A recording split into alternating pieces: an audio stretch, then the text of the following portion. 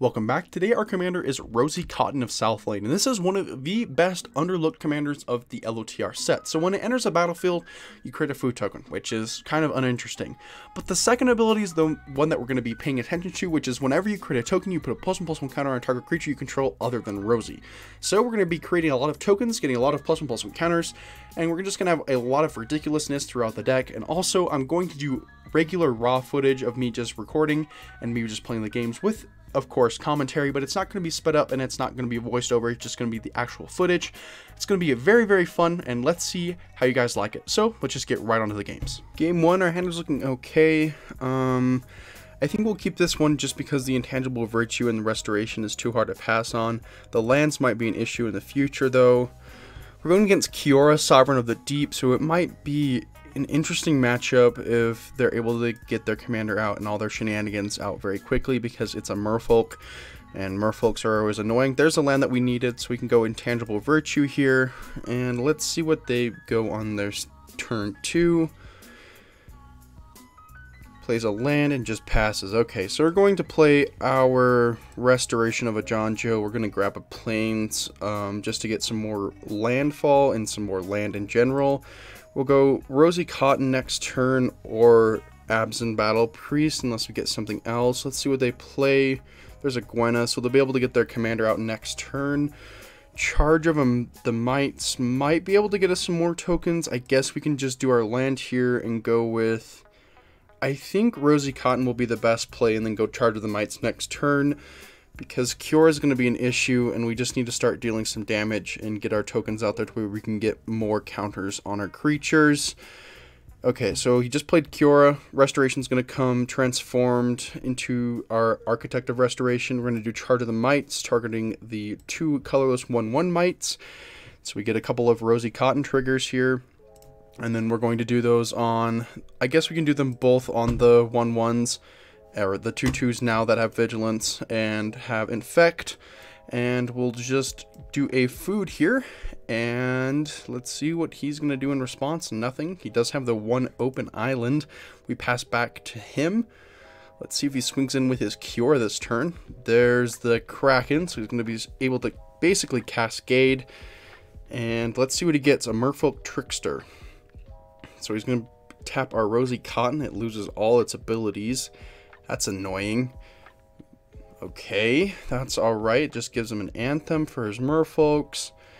And we'll just play the plains here. We're going to go with the Eternal Wanderer just to get the 2/2. Or we might, I think that might be the better play. We're just going to basically board wipe with Eternal Wanderer. We're going to target our Architect of Restoration. And we'll give them, we can give them the Merfolk Trickster, because that won't do anything if it's on the battlefield.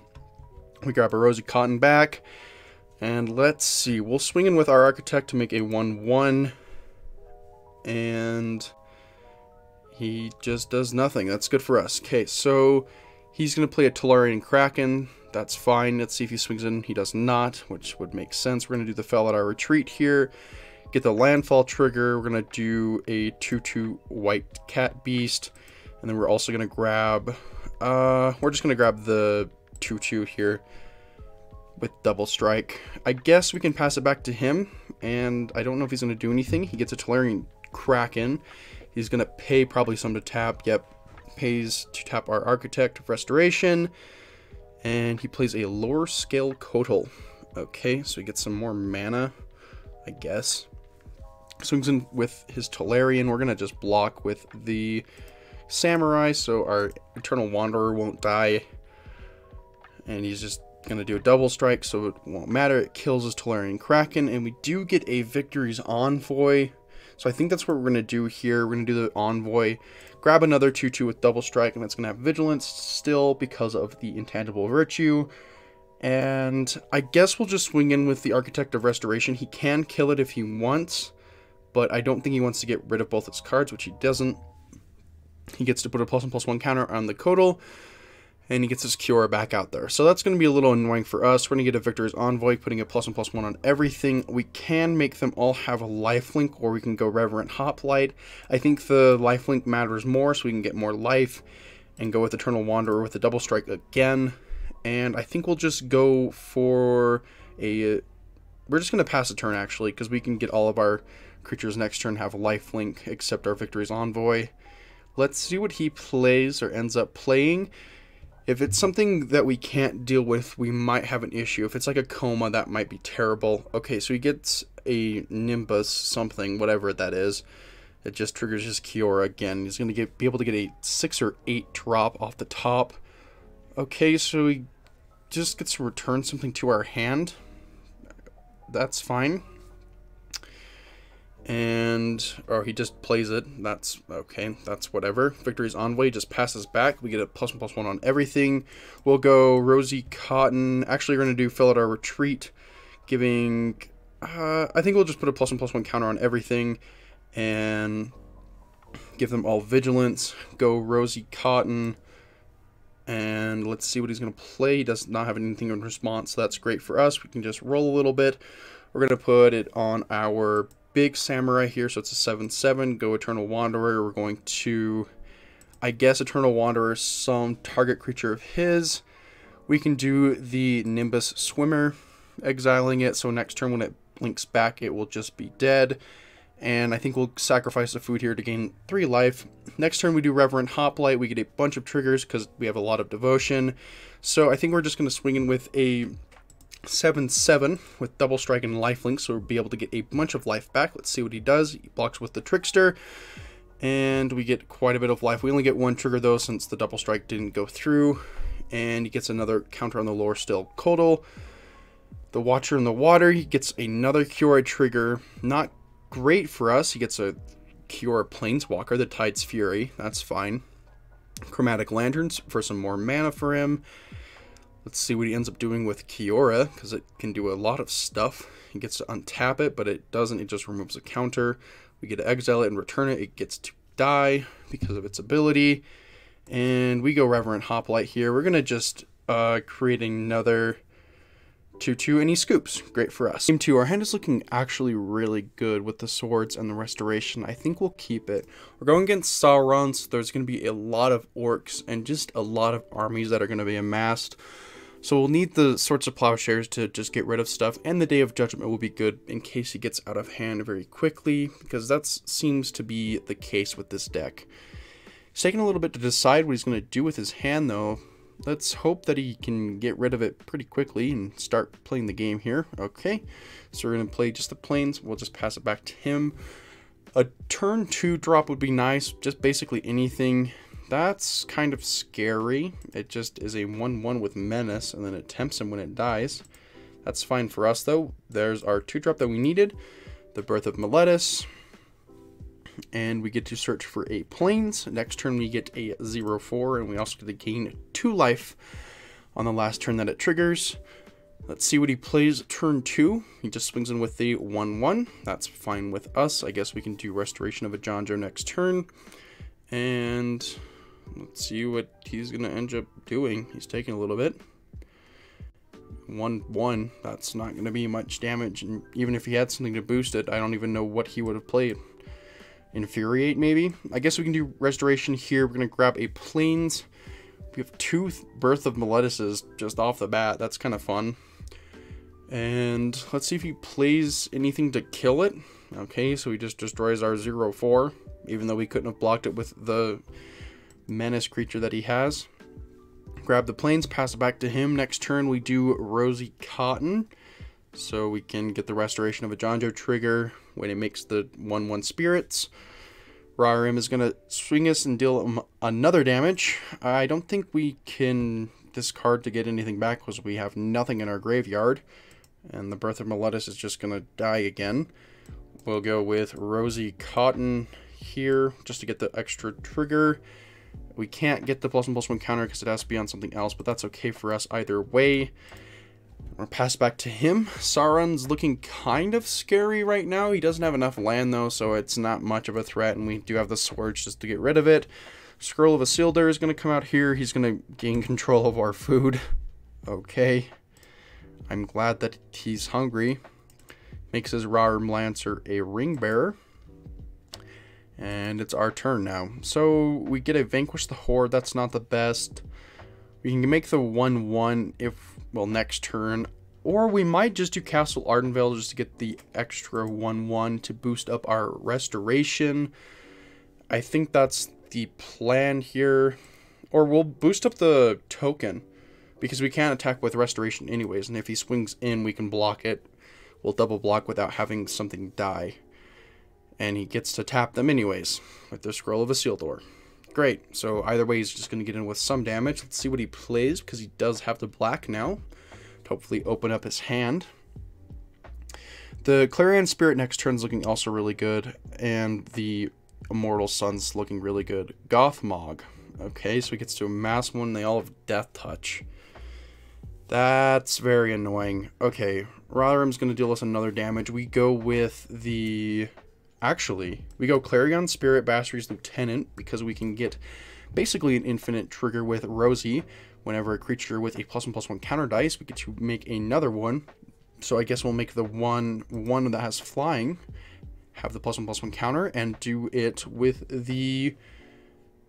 I guess we do it with itself, because we can just make it die, and we can get a 2/2 back. As long as we have Rosie Cotton out there, we have infinite tokens that have +1/+1 counters on them, so if any of our creatures dies, Basri Lieutenant triggers.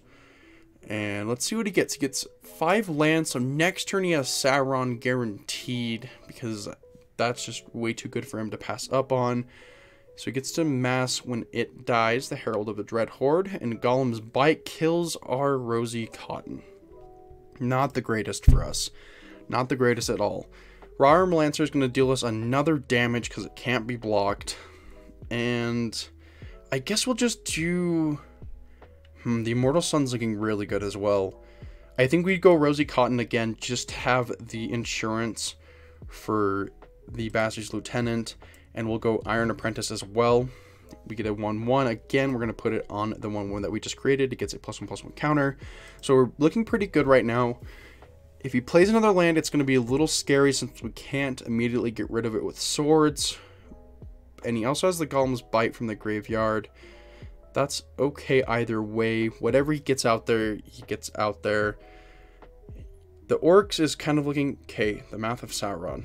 That's kind of scary. So he gets to amass quite a bit. Gets amass 4. That's scary. There's a 5/5 with Death Touch coming in. And a 1/1. Okay, I think we do block, block, block with the 5/5 so we can kill it. And just let the 1/1 come through. Because then we can get a bunch of 2/2s back off of Basri's Lieutenant, and we are able to move the counters from the Iron Apprentice onto something else, like one of the creatures that we just created. So we get a bunch of Basri's Lieutenant triggers to create a bunch of 2/2s. We're going to put it on the Architect of Restoration, so all of our stuff has a +1/+1 counter except Rosie Cotton. And we're just going to put one on every single one of the knights that we make that have Vigilance, which is really good for us as well. And we get a Star Pupil, so our Iron Apprentice is just recycled. But we're just going to do the Immortal Sun here so we can get a huge Anthem here. He has nothing with Death Touch, so I guess we can swing in with all of the things that we just made, the 4/4 Knights. And he's probably going to block one of them, potentially, or he's going to take 12, which is going to be quite a bit of damage, and they all are untapped since they have Vigilance. He's going to probably block it with the Herald of the Dread Horde, though, and he blocks one with the Mouth of Sauron. Okay, why not the Dread Horde? Okay, I doesn't even get any triggers off of it. Herald of the Dread Horde would have got him something. See if he gets a land, whatever he drew for turn. We do get double draws, though. Okay, so he gets to return the Mouth of Sauron back out there and gets another Rotherham Lancer trigger since the ring tempted him. Let's see, he can't play his commander now. He's kind of struggling without his commander. That's kind of funny. And we do have a really nice board. Golem's Bite's gonna just... Okay, he gets to tempt him again. He has 3 ring temptations. He gets to draw and then discard. What else does it do? When others creature attacks. Okay, that's all that it does. That's fine. We don't even have to board wipe yet, just because we have a lot of creatures out there, and he scoops. That's really good for us. Game 3. Our hand is looking very interesting with Iron Apprentice, but we do have a lot of lands where we can get our Rosie Cotton, so I think we'll keep it here. Going against Aetherios. That's just a bunch of kill, and he gets to bring our stuff back. That's just going to be really annoying if he gets it out there quick enough. Let's see if he keeps his hand or decides on what he's going to do, because it's his turn. Scored Barons, he gets to gain a life, that's fine. We go Iron Apprentice here, sort our hand out a little bit, and let's see what he does. If you guys like this form of commentary better, please vote down below in the comments. I just wanted to try it out to see if you guys liked it. Instead of the sped up version, we're going to go with the Rosie Cotton this turn. Oh wait, we can't because we don't have enough mana. That was kind of funny. Okay, Aetherios is going to be interesting when it comes out there. The Celesta. So he does have a mana rock out there, so potentially more mana stuff is going to come out. Rosie Cotton's coming out. We're going to put it on our Iron Apprentice, so we can boost that up and potentially put all of its counters on Rosie Cotton when it dies. And even if he gets it with Aetherios, I don't think it will trigger because he just gets to take control. Let's see what it does. I think that's what it does. Oh, he gets to exile and then return it back. Okay, so he does get the Iron Apprentice even if it dies. We go with Leonin War Leader here because we can get a bunch of tokens out there. We're going to swing in for a total of 3. He gets to gain 2 of that back with Cosmos Elixir, so that's okay. Let's see if he gets another mana rock out there or something similar to that. He gets another mana rock, called it, and let's see if he plays something else because he does have 2 mana. Gets rid of our Leonin War Leader. That's kind of sad. Cosmos gains him 2 life and lets him scry. The Cosmos on here is overpowered. I guess we go Elspeth here, and we'll just put a Vigilance and a +1/+1 counter on the... I think we'll go Iron Apprentice here. We'll go do the Vigilance, so it's boosted, and I think it moves all of its counters to something else. Yep, it moves all of its counters. So when it dies, it'll be really good because Elspeth puts a bunch of counters on everything. Invasion of Gokban, or Go Backhand. Okay, so he gets to exile something, and it costs 2 more. That's fine, I guess. It's just going to be annoying. So our Eternal Wanderer is basically a dud now, and it gets a Vengeful Reaper. So it's a 2/3 with, I think, haste. I think it does have haste. Yep, it does. And he's probably just going to try and kill the Gobakan. Next turn we give the Vengeful, or not the Vengeful Reaper, the Iron Apprentice flying. Or, yeah, we do Ozolith here. We go Absent Battle Priest, so we don't have to worry about lifelink. We're also going to give it flying, so we can block the Vengeful Reaper from getting whatever shenanigans he's going to get from the invasion. Yeah, that's going to be really annoying. We're just going to attack with both of our stuff because it has Vigilance and our Iron Apprentice has lifelink, and we do get to put it on the Rosie Cotton, so it will have flying and Vigilance as well. Let's see what he's going to play. He does have enough to play his Commander, which is probably a big potential, or the Eternal Wanderer of his own. He might make us sacrifice all of our stuff, which he does. He's probably going to get rid of our Apprentice. He's probably going to choose the Battle Priest, which he does end up doing. So we do get the trigger from the Iron Apprentice, that's okay, and we do get a trigger from the Ozolith. That's going to be interesting, so we get both. Well, that's great. And he does swing into our Elspeth. I won't block here because Absent Battle Priest needs to live. And he does get the Cosmos Elixir trigger at the end step. Okay, so I think we go with Rosie Cotton again to make a food token, and we also get to put a +1/+1 counter on the Absent Battle Priest, play the Mox Amber as well, and then we go with Elspeth with another +1/+1 counter. We're going to do the First Strike, so we can get rid of the Death Touch, and then we're going to swing in, targeting the Emperor. We're going to put all this stuff on Rosie Cotton, because that'll be even better for us. Swing into the Emperor or the Wanderer, and that's the only one we can swing in with. We do get the life back, and that's good for us. And we have to pass it back to him. Gets another Replicating Ring trigger. He can play his Commander, which he's going to do finally. So that's out of the way. He does have Indestructible, so that's going to be annoying. And he does get to get it back if he swings in, which he probably will. Or he doesn't. That's good for us. We don't have enough. We're 1 mana short. We're going to play the Raise the Alarm. Rosie Cotton's going to trigger a couple times. We're going to put it on both of those tokens that we just created. So they'll both have lifelink automatically from the Absent Battle Priest. And we do have the Day of Judgment. We're not going to use it. We're just going to gain some life off of the food. And I think we'll put the +1/+1 on one of the tokens that we just created. Or we'll put it on the Rosie Cotton. We're going to give it First Strike. So we'll have 2 of them with First Strike, Vigilance, Flying, and lifelink. So that's really good for us. Swinging with both of them. And it won't be able to kill it with the Vengeful Reaper because it has First Strike. So it's just going to kill it without killing our Absent Battle Priest. And he does get the Aetherios trigger, so he does get to put it back. It just exiles and returns it. So that's perfectly fine with us. Absent Battle Priest allows us to gain a bunch of life along with Rosie Cotton. We also can sacrifice a food because we do have enough mana for that with the Mox Amber and the 2 planes if we needed them. Celeste is going to trigger. He makes it nighttime or daytime, either way.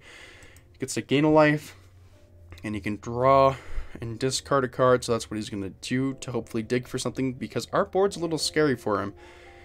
And I don't think he got anything that he wanted. He did not. So Aetherios, he's going to put another coin counter on the Vengeful Reaper. Cosmos is allowing him to gain a little bit more life into Scry. And we get a land. So we can play the Eternal Wanderer here. We're going to create a 2/2 with double strike, obviously. Or, yeah, we're going to create the 2/2 double strike. Actually, no, we're going to exile the Vengeful Reaper. What am I thinking? And then we do Elspeth, creating the 7, or the 3/3s. Oh, wait, the Aetherios triggers off of exile. Well, that's fine. It gets rid of the coin counter. Elspeth's going to trigger. We're going to get a bunch of 3/3s, get 5 of them. Get a lot of Rosie Cotton triggers here, so they're going to all have lifelink. Going to give one of them to every one of them. So they all have 1 +1/+1 counter at least. They all have lifelink as well. We'll swing in with the big ones in the air that he can block, but it won't do anything. And he won't block it with the Vengeful Reaper because it will just die. It doesn't get the Aetherios trigger. Replicating Ring's going to trigger during his upkeep. That's fine for us because it doesn't do anything, and it's probably not going to or save him. Kaya gets the Aetherios, so he just scoops. Great for us. Game 4. Our hand is looking very interesting with the Intangible Virtue in the Servo Expedition, or Exhibition. I guess that's fine. We do have enough land. We have plenty of it to play Rosie Cotton. We're going against Nico Bolas, a Ravager, so he's going to make us discard a bunch of the cards anyways, because that's what it does. He just wants to get his commander out there as quickly as possible. Does red for Thriving Isle, so it's a red-blue tap land. That's perfectly fine. We do have enough mana, so we can cast the Defiler Faith, unless he makes us discard it. So we're going to do the Intangible Virtue. Next turn we go with Mentor of the Meek. Actually might be the better play, so we can get some draw, because the Rosie Cotton won't trigger. Let's see what he plays, or ends up playing Psychic Corrosion, so he gets to start milling us. That's fine. We're going to do Mentor of the Meek here. Pass it back to him. So next turn he can get his commander out there, making us discard a card, which we're just going to discard a land. If he does get a land out here, that is. Let's see if he plays a land. He does, but it enters tapped. That's kind of sad. And he gets a Behold the Multiverse, so he gets to scry 2, draw 2. And Mentor of the Meek next turn is looking really good with the Servo Exhibition, or the Rosie Cotton might be also a really good play. He gets some Millis quite a bit with the Behold the Multiverse and the Psychic Corrosion. And let's see, he does nothing there, so we do get even more stuff. I think we go Rosie Cotton here so we can get more triggers when Mentor of the Meek will trigger. And we do get to put the +1/+1 on Mentor of the Meek. We do get auto pay here. We're going to get a Ozolith. That's really nice. We're going to swing in for 3. We can go down to 22. Nico Bolas is looking a little scary because he does have enough mana to play that now. He has plenty mana, actually. Probably drew that off of the Behold the Multiverse, and Gonti's coming out here. Okay, so we don't even know what he gets to exile off the top of our library with the top 4 cards. He gets to get a random one. Hopefully it's not something like a Swords of Plowshares or a board wipe, because that would be a little scary for us. We're going to do the Ozolith here, and then we're going to do one of them. I think we can just do the Raise the Alarm. So we do get a bunch of triggers here from Rosie Cotton and Mentor of the Meek. We do get a couple from Rosie Cotton and a couple from Mentor of the Meek. We're going to auto pay for both. So we get a Rumor Gatherer and a Plains. So that's kind of sad, and we don't want to attack because of the Gonti. It has Death Touch. Psychic Corrosion is going to mill us some more cards. We're down to 73 in our library, so he doesn't mill a lot, so that's not much of a problem yet. Let's see what he ends up playing. He does the Leonin War Leader from our deck. That's interesting. I guess he could have chose that, unless all the others were land or something that didn't even help him. I think we go to Defiler of Faith here, and we can go with a Servo Exhibition, or no, we can't even cast it anyways. We go Birth of Meletus here, obviously. Either way, that was a better play. We created 1/1 from Defiler of Faith. So we get another trigger. We don't get the Mentor of the Meek though, sadly, because we have no mana to pay it. So we get a Rosie Cotton trigger. We're going to put a +1/+1 on the, I guess we put it on one of the tokens. So it's going to be a 4/4, so we can kill the Gonti guaranteed, even he gets a +1/+1 on it. Or the Leonin War Leader might be even the better target, thinking about it now. Does have Vigilance because of the intangible virtue, and he's taking a little bit to decide what he's going to do. So he gets to blink it. We do get the +1/+1 counters on the Ozolith, so we will be able to move it during combat. So it didn't do much for him, but it did do a little bit that was annoying enough. Gonna put it on the other token, so it's a 4/4 now, so we can kill the Leonin War Leader if it swings in and both the tokens that it creates. He mills us more. We're down to 69 cards in our library. And let's see what he's gonna do here. Leonin War Leader is going to be a little scary, but we also have some really good responses with Horn of Valhalla. So next turn we can do it for 5 if we play the land and waste all of it on that. I wouldn't say waste, just use it all on that. Get a bunch of Rosie Cotton triggers, but he does get a Spell Pierce. And does he have an open island? He does not. So we're okay to do the Horn of Valhalla. And I think he's going to make us just discard 2. We just discard, I guess, the Rumor Gatherer and the planes that he can see. So he doesn't know anything that we have in our hand now, which is good for us. So next turn, we're going to definitely do that. Ooh, the Smothering Tithe is also looking really good, though. We're going to do the... I guess we put the +1/+1 on the 3/3. Well, it is now a 3/3. We're not going to do Mentor of the Meek. We're just going to spend all of it on the Horn of Valhalla. Use it for 5. The Yisgard's Call. Using all of our mana for that. Create a bunch of one of those. We get no Mentor of Meek triggers because we don't have enough mana for that. But we get to put a +1/+1 on all of the ones that we just created, which is really good for us. So next turn we're going to be able to swing in for a bunch of damage. And let's see what he's going to end up doing. Oh, we do have to still attack, though. And I don't think we will, because we're just going to wait and see what he does. Because Leonin War Leader creates his stuff, but it's just going to get blocked. I guess he can gain some life off of it, because they do have a lifelink. Or he might play his commander and make us discard something. And then our set, he's going to minus again, making it go down to 1. He gets to get something else. Let's see what he ends up getting. Thank goodness we missed the Spell Pierce, because that would have been really annoying. Thank goodness we knew that he had it, and he had no land. Okay. That's a really scary big dragon planeswalker.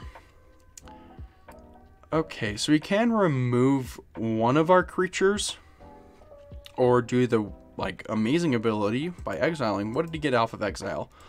Cigar to Summons. Okay. He might as well play it if he gets any +1/+1 counters, which he is going to do.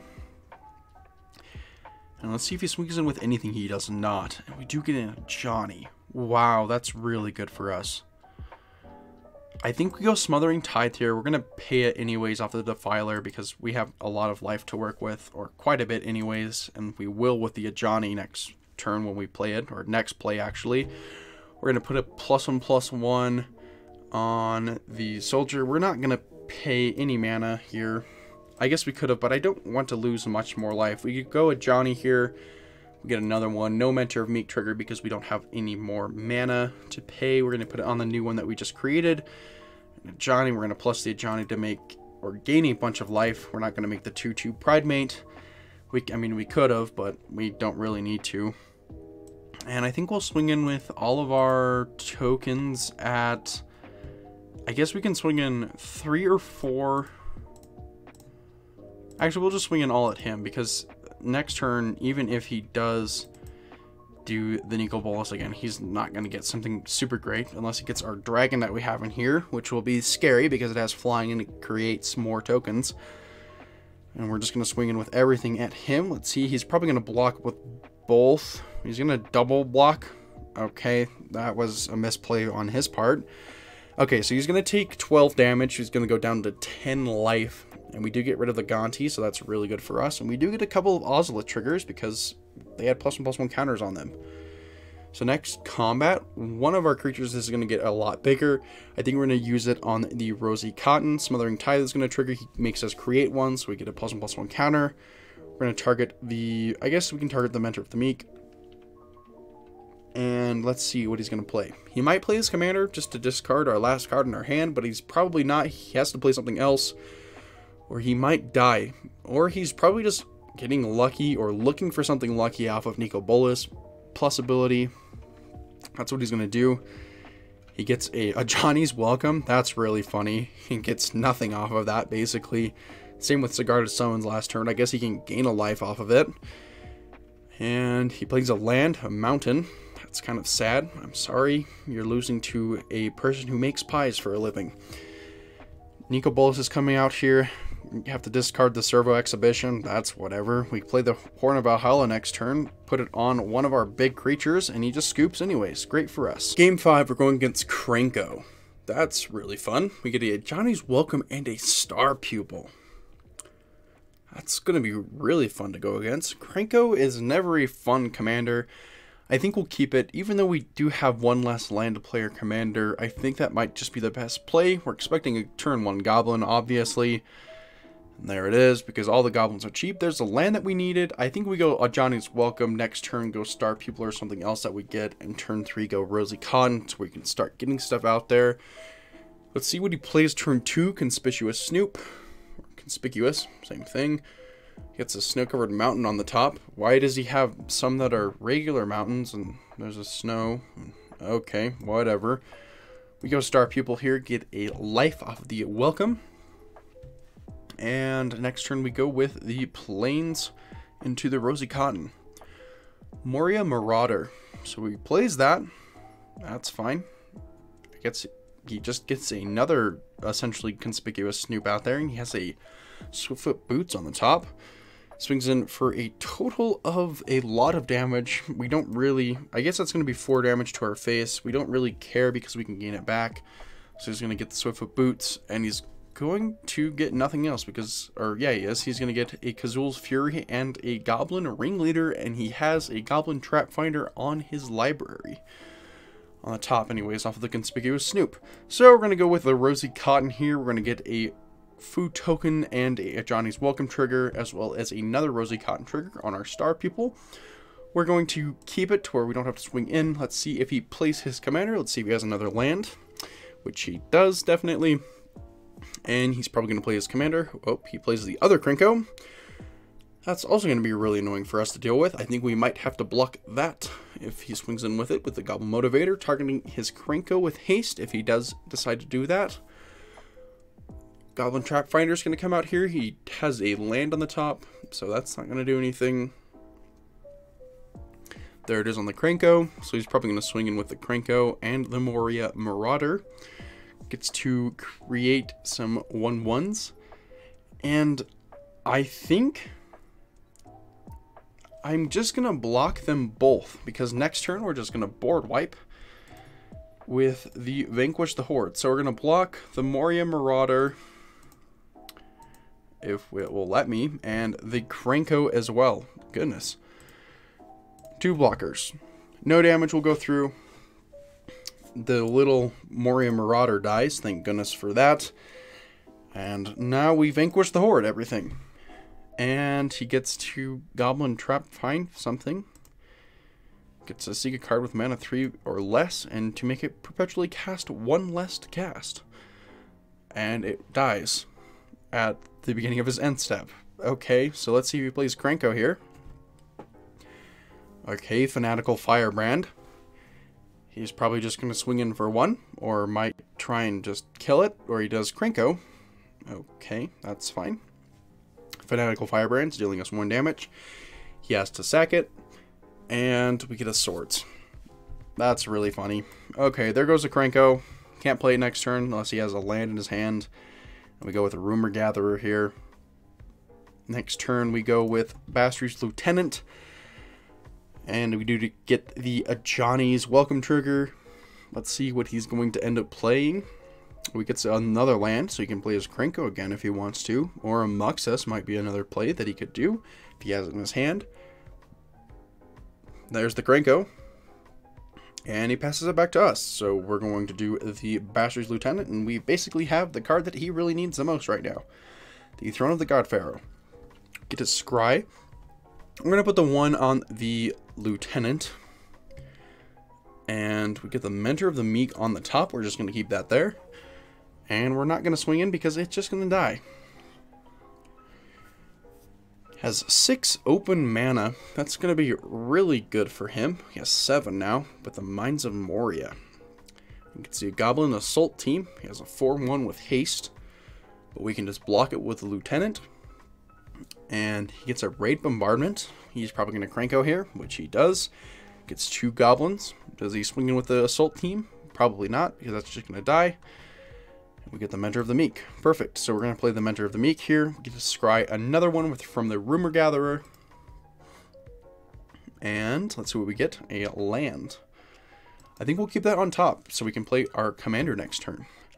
We're going to pass back to him. He's probably going to swing in with nothing because it will all die except one of them. One of them will kill our Rumor Gatherer if we decide to block with it. Cranko is going to make 4 1/1s. Wow. Okay. That's getting a little scary. Gem Palm Incinerator is going to kill one of our things. There goes the Basher's Lieutenant. We get a 2-2 with Vigilance. That's kind of annoying. So we get a 2-2 Vigilance. We almost had the combo, but it was bound to happen anyways. Rumor Gatherer, we get to scry another one, but we know what it is already, so we're just going to keep the planes either way. Let's see what he is going to do. He's probably going to swing in with the Goblin Assault team now, because it can go through, and the War Chief comes out here. Okay, so we're going to be taking a little bit more than we bargained for, probably. Swings in with all of the Goblins, I'm assuming, though all of the 1/1s. That it? And the Assault team. There it is. Okay, so we're going to have to block the Assault team because that's the Assault team. And we're going to block one of the 1/1s with the Mentor of the Meek here. We're going to keep the Rumor Gatherer so we can have something at least. And the Goblin Assault team will die. That's really good. We do take a lot of damage though. And it gets to put a +1/+1 on one of his creatures. It's probably going to be the War Chief. Yep. Okay, so we're going to do the planes into the Rosie Cotton. I probably should have done the food and the Throne of the God Pharaoh, but either way, it's okay. I'm going to put a +1/+1, get the Ozolith, get the Rumor Gatherer trigger, Mentor of the Meek. We don't get to draw because we don't have any mana. We're going to pass back to him. Everything has haste, so it's going to be dealing us... We might be dead, actually. I think we are dead. That's kind of sad. Even if we did gain life, I don't know if we would have been able to get around the Raid Bombardment. That card was really annoying. So we can't win every game, but that's how it is sometimes. Especially Goblins. Goblins are always annoying. We go down to 2 life and we can't block that. We don't have anything with lifelink, so we're dead either way. And let's see what he ends up doing. He does nothing. We're just going to block everything. We're just going to call no blocks, actually. Let's see what he does. Nothing. And we are definitely dead here. Oh well, we can't win everyone. And it's Goblins. Whatever. So this deck was really fun to play with. I mean, yeah, we lost to Goblins, but we were expected to anyways, and we couldn't even got around the Raid Bombardment, but whatever. Anyways, Rosie Cotton is probably one of the best commanders, as I mentioned earlier. It's just a very, very fun card to play with, along with all of the other stuff in here, and I wish we could have seen the Ancient Gold Dragon, because we could have gained a bunch of tokens out there. Got a lot of +1/+1 counters off the Rosie Cotton and just get absolutely ridiculous cards off of it. It's just a really, really fun card. But overall, it was just a very, very fun deck. Thank you guys so much for watching. Thank you guys once again for the 400 subscribers. If you did enjoy, please like and subscribe. It would be so much appreciated. And the deck list will be in the description. Thank you.